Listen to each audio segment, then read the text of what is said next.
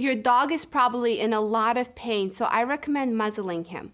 Do not pull on the leg, do not try to straighten it.